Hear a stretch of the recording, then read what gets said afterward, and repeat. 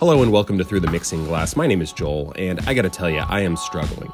We are in the dead of winter, it's cold, it's gray out, I need something to lift my spirits. Normally this time of year I reach for something brown and boozy like a Manhattan or an Old Fashioned, but I don't think that's gonna do the trick. Let's try something new. We're making the Weathered Axe from Danny Shapiro at Chicago Scofflaw. We're starting with 3/4 of an ounce of freshly squeezed lemon juice. Next up is half an ounce of ginger syrup. I'll link to a recipe for how to make this below, but this is basically just raw ginger cooked on your stove top with sugar and water. It adds sweetness with a nice spicy ginger kick. Next up is half an ounce of Cocchi Americano, which is a white wine aperitif. This is going to add an herbal, orangey flavor to our drink. Next, the recipe calls for half an ounce of Combier, which is an orange liqueur. I'm going to go with dry Curacao, which I think will be an okay substitute. And finally, 1.5 ounces of bourbon. I'm using Wild Turkey 101, which is a great mixing bourbon.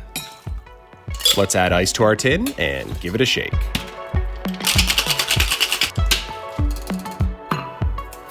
I'm straining this one over a big ice cube.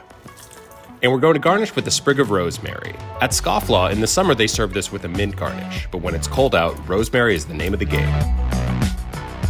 Let's give it a taste. That's delicious. A super complex cocktail with many different layers of flavor. You get the rosemary as soon as you raise the glass. I'm getting bright citrus notes from the lemon juice as well as the Curacao and the Cocchi Americano. The bourbon is nice here and plays really well with the ginger syrup, adding a spicy backbone to it. I can't help but wonder how this would taste with Scotch though. I think the smokiness of the Scotch would go great with the ginger.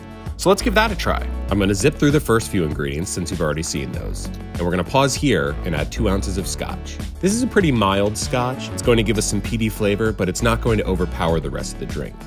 I'm also upping it to 2 full ounces because this is an 80 proof Scotch, unlike the 100 proof bourbon we used in the original. I don't want it to get lost in the other ingredients. And we're gonna pause here to buzz in the delivery man. Hello?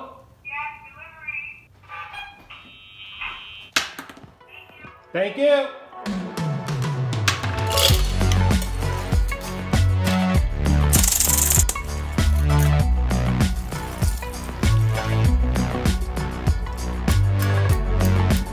All right, let's give that a try.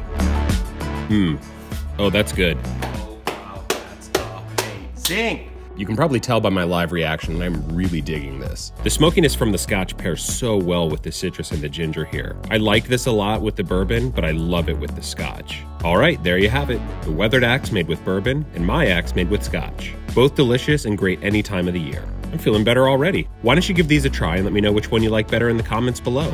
Cheers.